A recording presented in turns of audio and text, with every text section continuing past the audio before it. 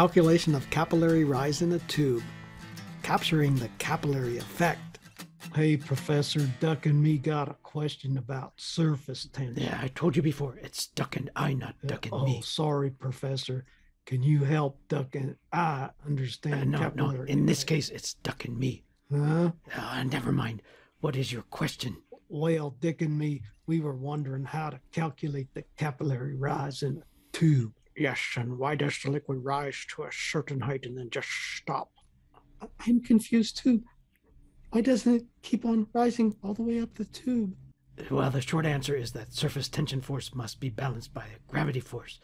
But I made a short video about this and I can show it now.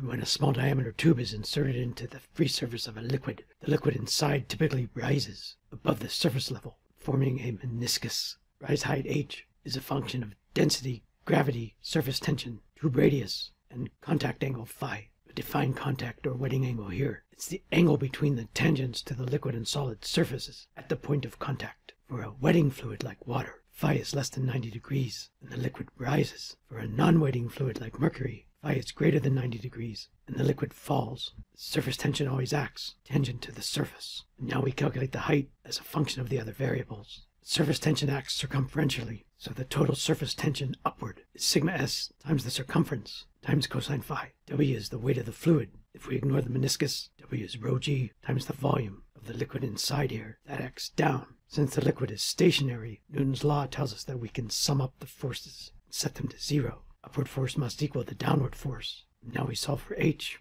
H is 2 sigma s cosine phi over rho g r. We did this for a wetting fluid, but it also works for a non-wetting fluid. In that case, h would be negative. Let's demonstrate this equation experimentally. Since r is in the denominator, a smaller tube should yield a larger capillary rise for the same liquids. We see that this is true. The rise height is larger in the smaller diameter tube compared to the larger diameter tube. Does that answer your question? Yes, sir. The diagrams with the force vectors really help me understand all this. But, sir, aren't you getting something for nothing when the liquid rises all by itself?